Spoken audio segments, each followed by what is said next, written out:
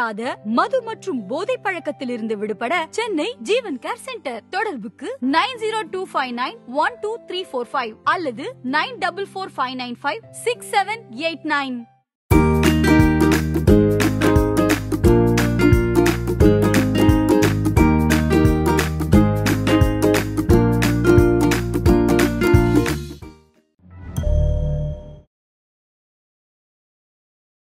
எந்த வீட்டுக்கு வேணாலும் சென்று சோதனை போட்டிருக்கலாம். விஜயனுடைய அவசியம் தேவையில்லை. ஏனென்றால் இப்போ நீரவ் மோடிக்கும் விஜய் மலாய்க்கும் எல்லாம் அவங்களெல்லாம் கூட்டு வந்தா பண்றது கிடையாது. அப்போ ஒரு ஷூட்டிங் நடுவில் வந்து ஏன் இவரை வந்து அங்கிருந்து இழுத்துட்டு வராங்க? அந்த கேள்வி நிச்சயமாக கேட்க வேண்டியதா இருக்கிறது. ஒரு ரஜினி வந்து 2002 2003 வந்து அவர் வந்து தவறாக வயல் பண்ணதுக்கு இல்லைல்லவா பரவாயில்லப்பா ஒரு 100% இது போட்டு விட்டுறலாம். அவர் வீட்டில் ரைட் கிடையாது, அவர் வீட்டில் ஒரு பிரச்சனையும் கிடையாது. ஆனால் ஒரு விஜய் வந்து ஏன் இந்த மாதிரி நடத்தப்படுகிறார்? என்னை பொறுத்தவரை விஜய் வந்து சிஏஏக்கு எதிராகவோ ஆதரித்தோ ஒரு கருத்தை வெளியிடவில்லை. அவர் சொல்லாதனால தான் அவருக்கு இந்த எதிர்வினையை நான் பார்க்கிறேன். அவர் இன்னும் கொஞ்சம் ஏதாச்சும் இப்போ ஒரு டைம்ஸ் ஆஃப் இந்தியா பத்திரிகையோ இல்லை என்றால் ஒரு ஹிந்து பத்திரிகையோ எந்த ஒரு பத்திரிகை படித்தாலும் வந்து மிக மிக எளிதாக புரியக்கூடிய விஷயம்தான் என்ன சிஏஏ இருக்கு. சிஏஏ வரையான டிசம்பர் 7 2019 வரையான நடவடிக்கைகள் பார்த்தீங்கன்னா அதெல்லாம் இஸ்லாமிய மக்களுக்கு எதிராகத்தான் போய் கொண்டிருக்கிறது. அப்போ இதையெல்லாம் எப்படி ரஜினிக்கு தெரியாமல் இருக்கும்? லாங் டேர்ம் விசா வாங்கி கொடுங்களேன், வேறெல்லாம் விடுங்க. லாங் டேர்ம் விசா முஸ்லீம்களுக்கு வாங்கி கொடுங்களேன், அது ரஜினி குரல் கொடுக்கலாமல். நரேந்திர மோடி ஏதாச்சும் சொல்லிவிட்டு இவருக்கு யாராச்சும் தகவல் அனுப்புறதோ இல்லை என்றால் ஏதோ ஒரு காரணத்துக்காக இவரை பேச வைக்கும் போது அவர்கள் என்ன பேச விரும்ப நினைக்கிறார்களோ அந்த பேச்சை இவர் பேசுகிறார் என்றுதான் புரிந்து கொள்ள முடியுது. அது பல பிரச்சனைகளை பார்க்கலாம். நான் கட்சியே ஆரம்பிக்கலங்க, எதுக்காக கேட்டுக்கிட்டே இருக்கீங்கன்னு கேட்குறாரு. நாளைக்கு ஈவினிங் 5 மணியிலிருந்து நான் வந்து அரசியல் பேசுகிறேன்னு சொன்னால் நான் ஒத்துக்கொள்ள முடியுமா? நான் ஒரு தனி கட்சி ஆரம்பிக்க போது தான் சொல்லியிருந்தாரு. இப்போ உங்களுடைய பாயிண்ட்ஸ் எடுத்துக்கிட்டா அவரை யாரோ பின்னாடி இருந்து செயல்படுத்துறாங்கன்னு சொல்றீங்க. தனி கட்சி ஆரம்பிக்க போறவர் யாரோ சொல்றது செய்வார்னு நினைக்கிறீங்களா? என்னை பொறுத்தளவில் வந்து தமிழகத்துக்கு ஒரு பெரிய ஒரு ப்ராஜெக்ட் பாஜக செய்து வைத்திருக்கிறது. இது மிகப்பெரிய சூழ்ச்சி. இது வந்து கடைசியில் எங்கே போய் நிற்க போகுதுனால் ரஜினி வெர்சஸ் ஸ்டாலின் என்ற புள்ளியில் போய் நிற்க போகிறது. பிரசாந்த் கிஷோர் வந்து அதிமுக கூடயும் பேசிக் கொண்டிருந்தார், ரஜினி கூடயும் பேசிக் கொண்டிருந்தார், கமல் கூடயும் பேசியிருந்தார்.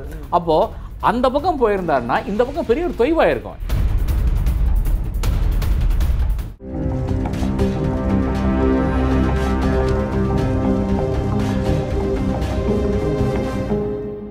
வணக்கம் அன்பு நண்பர்களே, இது உங்கள் ஆதன் தமிழ் வழங்கும் பெருதனும் பெருதுகள் நிகழ்ச்சி. நான் உங்கள் அருள்மொழிவர்மன். இன்றைக்கு நமது நிகழ்வில் நடந்திருக்கக்கூடிய சிறப்பு விருந்தினர் மூத்த பத்திரிகையாளர் மரியாதைக்குரிய திரு ஆர்.கே. ராதாகிருஷ்ணன் நடந்திருக்கிறார். வாருங்கள் அவரோட ஒரு சிறப்பு பெருதனும் பெருதுகள் நிகழ்ச்சி. சார் வணக்கம். சார் வணக்கம். நல்லா இருக்கீங்களா? நல்லா இருக்கேன். நீங்க எப்படி இருக்கீங்க? நான் ரொம்ப நல்லா இருக்கேன். ரொம்ப நாள் ஆச்சு உங்களை சந்திச்சு. அந்த அடிப்படையில் இப்போ சமீபத்தில் நடந்த அரசியல் நிலவரம் ரொம்ப பார்த்துக்கிட்டு இருப்பீங்க. உங்களுடைய பேச்சுமே ரொம்ப வைரலாக போயிட்டு இருக்கு. என்னன்னா, நேற்று திரு ரஜினிகாந்த் அவர்கள் அரசியல் கட்சி தொடங்க போறான்னு சொல்லிட்டு இருக்கிறாரு. ஆனால் அவர் சொல்லிக்கக்கூடிய கருத்து எல்லா இடத்துலையுமே ரொம்ப பரவாயில்ல பேசப்பட்டுட்டே இருக்குது. அந்த கருத்து பார்த்தீங்கன்னா சிஏஏவை நான் ஆதரிக்கிறேன், சிஏஏவால் இந்திய முஸ்லீம்களுக்கு பாதிப்புன்னு சொல்லுங்க, நான் முதல்ல வந்து நிற்கிறேன், பாதிப்பே கிடையாதுன்னு மத்திய தெளிவாக சொல்லிட்டாங்க. ஏன் இப்படி போராட்டம் பண்ணுறீங்க, ஏன் தூண்டி விடுறீங்கன்னு கேட்குறாரு. சரியான கேள்வியாக பார்க்குறீங்களா? இல்லை, நிச்சயமாக கிடையாது. ஏனென்றால் என்ன பாதிப்பு, ஏன் பாதிப்பு இருந்தால் நான் முன்னாடி வந்து நிற்கிறேன் என்று சொல்கின்ற ரஜினிகாந்த் வந்து அவர்களுக்கு பாதிப்பே இல்லை என்று எதனால் நம்புகிறார்னு பார்த்தீங்கன்னா, ஒரு மத்திய அரசாங்கம் சொல்கிறதை வைத்து அவர் சொல்கிறார். அரசாங்கங்கள் எப்பவுமே இப்படி தான் இருக்கும். அதாவது அரசாங்கங்களுக்கு தனக்கு சாதகமான என்னென்ன இருக்கிறதோ அதையெல்லாம் செய்து கொண்டே தான் இருப்பார்கள். இப்போது நேஷனல் பாப்புலேஷன் ரெஜிஸ்டர் என்பது வந்து யார் கொண்டு வந்தாங்கன்னு பார்த்தீங்கன்னா காங்கிரஸ் அரசாங்கம் கொண்டு வந்தது. என்ஆர்சி யார் கொண்டு வந்தாங்க பார்த்தீங்கன்னா காங்கிரஸ் அரசாங்கம் கொண்டு வந்தது.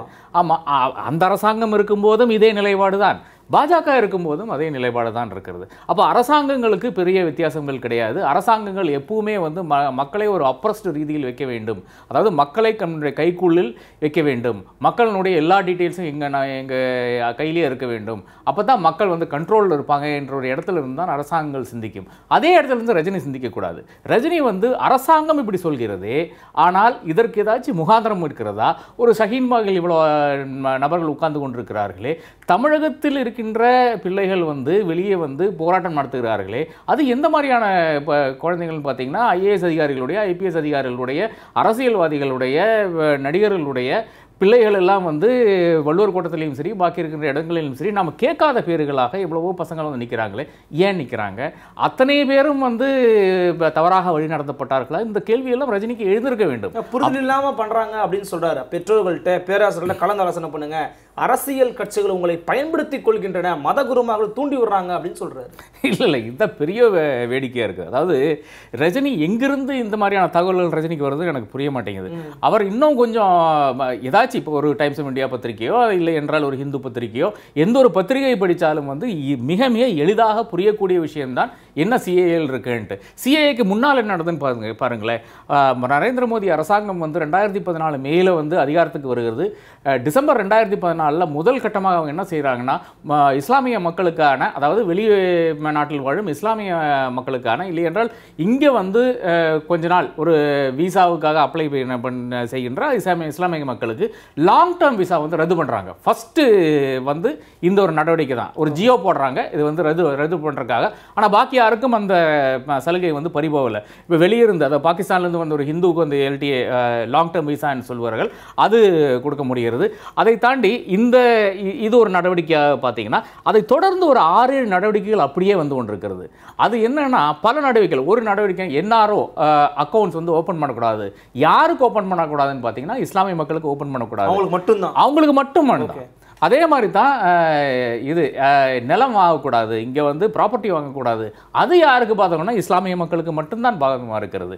அப்போது தொடர்ந்து இருக்கின்ற நடவடிக்கை 2014 டிசம்பரில் ஆரம்பித்து சிஏஏ வரையான டிசம்பர் 7 2019 வரையான நடவடிக்கைகள் பார்த்தீங்கன்னா அதெல்லாம் இஸ்லாமிய மக்களுக்கு எதிராகத்தான் போய் கொண்டிருக்கிறது. அப்போ இதையெல்லாம் எப்படி ரஜினிக்கு தெரியாமல் இருக்கும்? தெரியாமல் இல்லை. ஆனால் அவர் ஏதோ ஒரு காரணத்துக்காக இப்படித்தான் பேசிக் கொண்டிருக்கிறார் என்றதான் ஒரு நிதர்சனமான உண்மையாக இருக்கிறது. அவர் தெரிய விரும்பவில்லை என்றதான் உண்மை. அடுத்ததாக சிஏஏ எடுத்து பாருங்களேன். சிஏ முதல் கட்டமாக இந்தியாவில் இப்படி ஒரு சட்டத்தை நிறைவேற்றுகிறார்கள். அந்த சட்டம் என்ன சொல்லுதுன்னா, உங்களுடைய மதம்தான் உங்களுடைய குடியுரிமைக்கு ஆதாரம் என்று சொல்லுகிறது. இது வந்து இந்திய அரசியல் சாசன சட்டத்தினுடைய பேசிக் ஸ்ட்ரக்சர் என்று கூறுவார்கள். அதாவது அடிப்படை கட்டுமானத்துக்கு எதிரான ஒரு பிரச்சனையாகத்தான் இருக்கிறது. இந்த பேசிக் ஸ்ட்ரக்சரை வந்து நீங்கள் ஒரு காலத்திலையும் நீங்கள் வந்து மாற்றக்கூடாது என்று அந்த கேசவானந்தி பாரதி ஜட்ஜ்மெண்ட்டே இருக்கிறது. அதை தாண்டி ஒரு ஜட்ஜ்மெண்ட் இன்னும் வரவில்லை. ஏனென்றால் அதான் பெரிய கான்ஸ்டிடியூஷனல் பெஞ்சை கான்ஸ்டியூட் பண்ணிட்டு ஒரு 11 ஜட்ஜ் உட்கார்ந்து கொடுத்த ஒரு ஜட்ஜ்மெண்ட்டாக இருக்கிறது. அதற்கு எதிர்மாறாக நேர்மாறாக ஒரு சிஏஏ வருகிறது. என்ன, religion is the basis of சிட்டிசன்ஷிப்னு வருகிறது. அப்போ இப்படியெல்லாம் இருக்கும்போது இது எப்படி ரஜினிக்கு தெரியாமல் போகுதுன்றது மிக வியப்பாக இருக்கிறது. பசங்கள் நிச்சயமாக கரெக்டாக தான் போராட்டம் செய்து கொண்டிருக்கிறார்கள். ரஜினியுடைய புரிதல் தவறாக இருக்கிறது.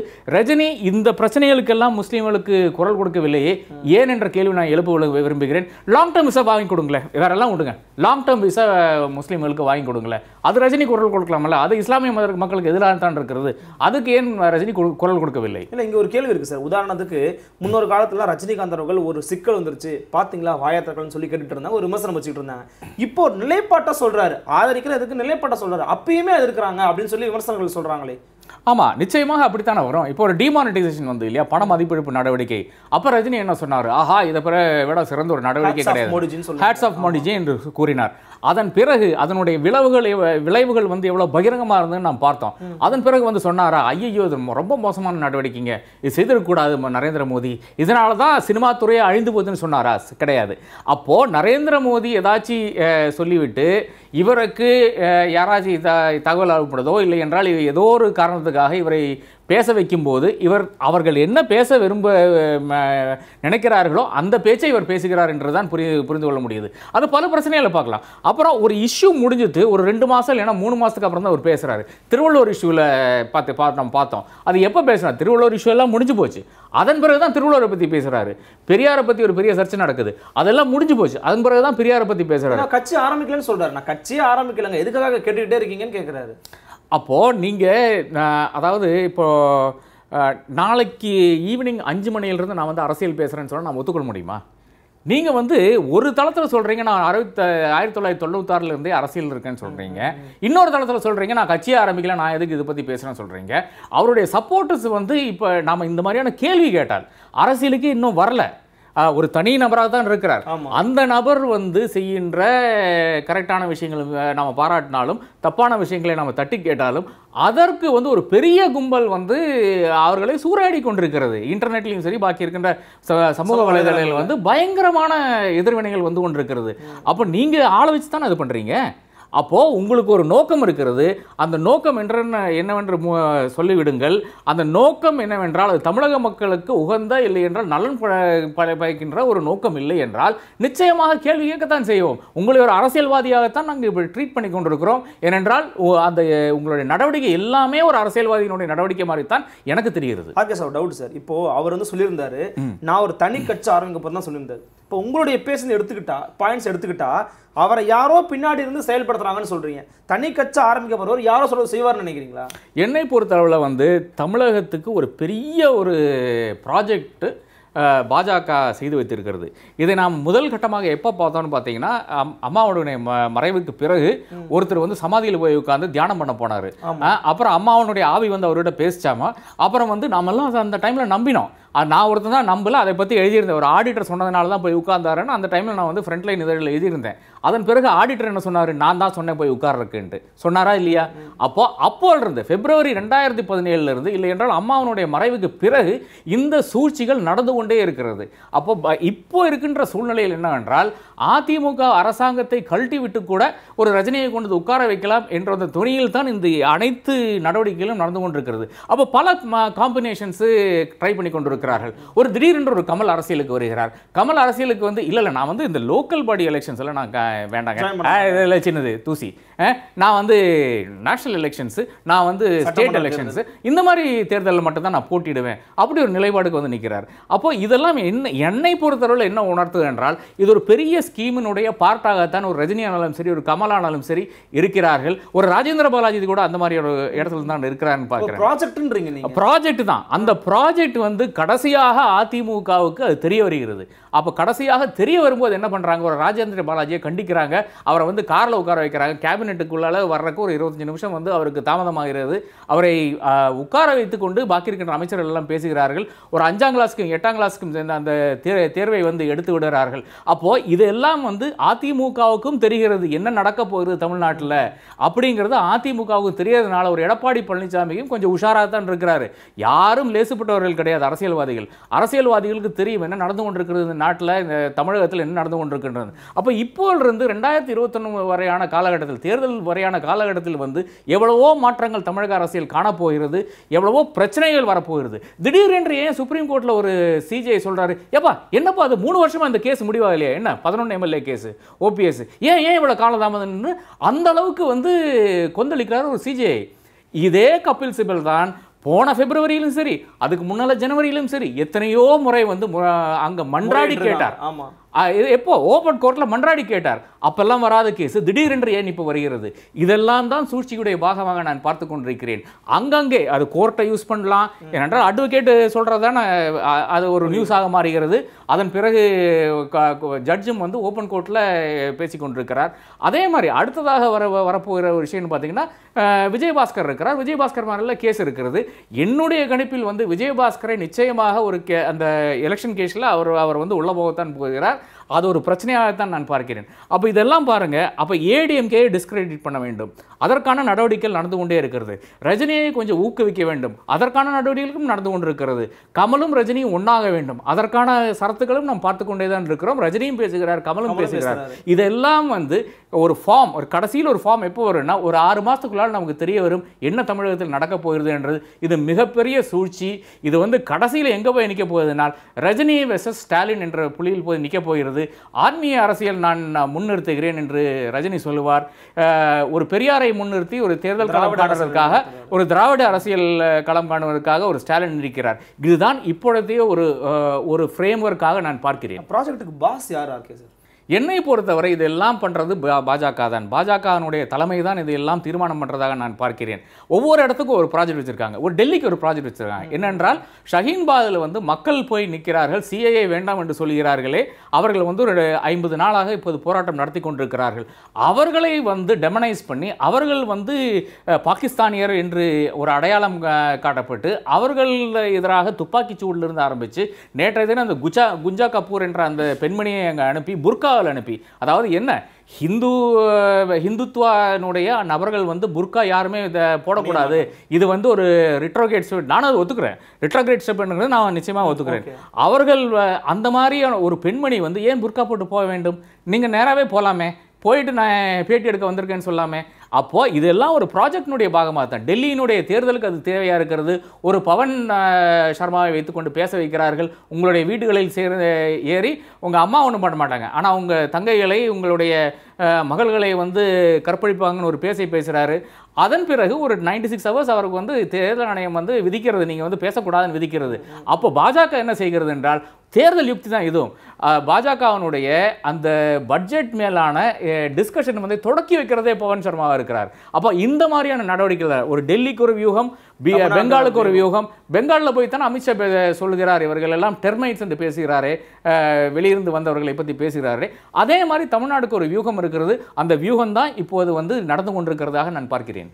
ஓகே சார், இன்னொரு மிகப்பெரிய விஷயத்தை நீங்கள் போட்டு உடைச்சிருக்கீங்க. அதாவது வியூகம் நடக்குது, ப்ராஜெக்ட் பண்ணுறாங்க. ஆமாம், ஏற்கனவே தமிழ்நாடு அரசியலில் பார்த்தீங்கன்னா ஏதேனும் ஒரு அரசியல் நிகழ்வு நடக்குதுன்னா முன்னாடி ஒரு ரைடு நடக்கும்.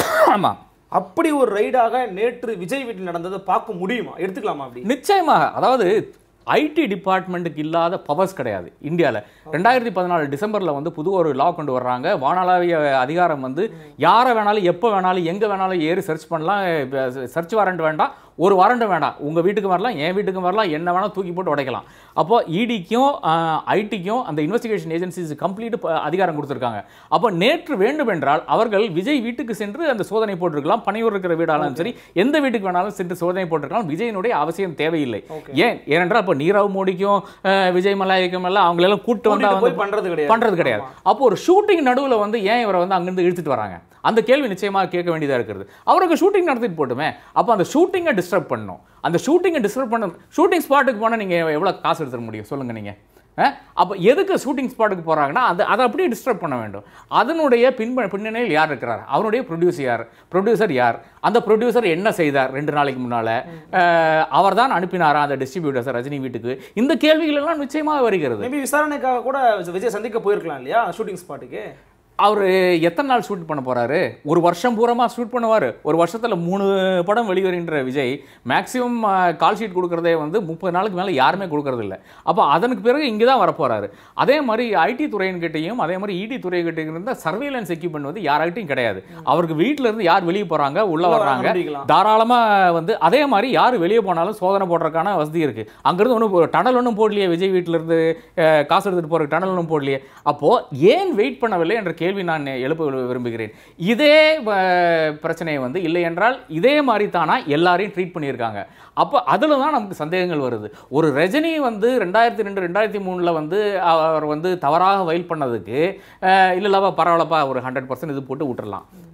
அவர் வீட்டில் ரைட் கிடையாது, அவர் வீட்டில் ஒரு பிரச்சனையும் கிடையாது. ஆனால் ஒரு விஜய் வந்து ஏன் இந்த மாதிரி நடத்தப்படுகிறார் என்ற கேள்வி எழுப்புகிறேன். என்னை பொறுத்தவரை விஜய் வந்து சிஏஏக்கு எதிராகவோ ஆதரித்தோ ஒரு கருத்தை வெளியிடவில்லை. அவர் சொல்லாதனால தான் அவருக்கு இந்த எதிர்வினை நான் பார்க்கிறேன். ஒரு இன்கம் டேக்ஸில் வந்து இந்த மாதிரியான ஒரு சலுகை செய்யப்படுகிறது. 2014 வந்து கேஸ் வாபஸ் வரும்போது எப்போ 2014 தான் ஐடி ஓங்கி நிற்கின்ற ஒரு காலமாக வருது. 2016க்கு பிறகுதான் டாக்ஸ் டெரரிசம் என்று பாஜகவை ஆதரிக்கின்ற மோகன்தாஸ் பையிலிருந்து ஆரம்பித்து இருக்கின்ற இண்டஸ்ட்ரியலிஸ்ட் பூரா சொல்லிக்கின்ற அந்த காலத்தில் வந்து திடீரென்று இன்கம் டேக்ஸ் என்ன செய்கிறது, அந்த கேஸை வாபஸ் வருது. இல்லைங்க, அது 1 கோடி கம்மி தான். அதனால நம்ம வந்து இந்த ஒரு கேஸை மட்டும் ரீவிசிட் பண்ணாமல் எத்தனை கேஸ் இது மட்டும் அவங்க வந்து இந்த மாதிரி க்ளோஸ் பண்ணியிருக்காங்க, நான் பார்க்க வேண்டியதாக இருக்குது. அப்போ ரஜினிக்கு ஒரு செப்பரேட் ட்ரீட்மெண்ட்டு, விஜய்க்கு ஒரு செப்பரேட் ட்ரீட்மெண்ட்டு, சசிகலாவுக்கு இன்னொரு செப்பரேட் ட்ரீட்மெண்ட்டு. சசிகலாவோட கேஸும் இதே தான், 1 கோடிக்கு கீழே தான் இருக்கிறது அமௌண்ட்டு. ஆனால் வேற கேஸுகள் இருக்கிறதுனால இந்த கேஸு அந்த கேஸு கூட முடிச்சு போட்டு மறுபடியும் அது ஜுடிஷியலில் தான் இருக்கிறது. இது மாதிரியான பாரபட்சமான ட்ரீட்மெண்ட் பார்க்கும்போது தான் சரி, யாரோ ஏவுகணையால் இல்லை என்றால் ஏவுதுறையாக இதை ஐடி டிபார்ட்மெண்ட்டை யூஸ் செய்து இருக்கிறார்கள் என்ற ஐயம் எனக்கு வருகிறது. ரஜினி சொன்னீங்கன்னா புரிஞ்சுக்க முடியுது, அரசியலுக்கு வரப்போறாரு. ஆமா, சசிகலா சொன்னீங்கன்னா புரிஞ்சுக்க அரசியல் இருக்கிறாங்க. விஜய் எதுவுமே சொல்லவே இல்லை, அரசியலுக்கு வரணும் கூட சொல்லலையே, அவரை ஏன் காயின் பண்ணணும்? என்னை பொறுத்தளவில் விஜய் என்பது அந்த ரஜினியோட இடத்தை பிடிக்க வேண்டிய ஒரு கட்டாயத்தில் இருக்கிறதாக நான் பார்க்கிறேன். ஏனென்றால் விஜய் அஜித் அதான் அடுத்த ரைவல்ரிங்கிறது அதுதான். இது ஏறத்தாழ முடிஞ்சு போன ரைவல்ரியாக இருக்கிறது ரஜினி கமல் ரைவல்ரி. இப்போதைக்கு இருக்கின்ற சூழ்நிலையில் வந்து அஜித் அவ்வளோ பண்ணாத ஒரு சூழ்நிலையில் வந்து விஜய் தான் அந்த இடத்துக்கு வந்து கொண்டிருக்கிறார். அப்படி பார்க்கும்போது அடுத்தது விஜயை பிராக்கெட் போட்டால் தான் தமிழகத்தில் இருக்கின்ற விஜயோட ஃபேன் பேஸ் பெரிய ஃபேன் பேஸாக இருக்கிறது.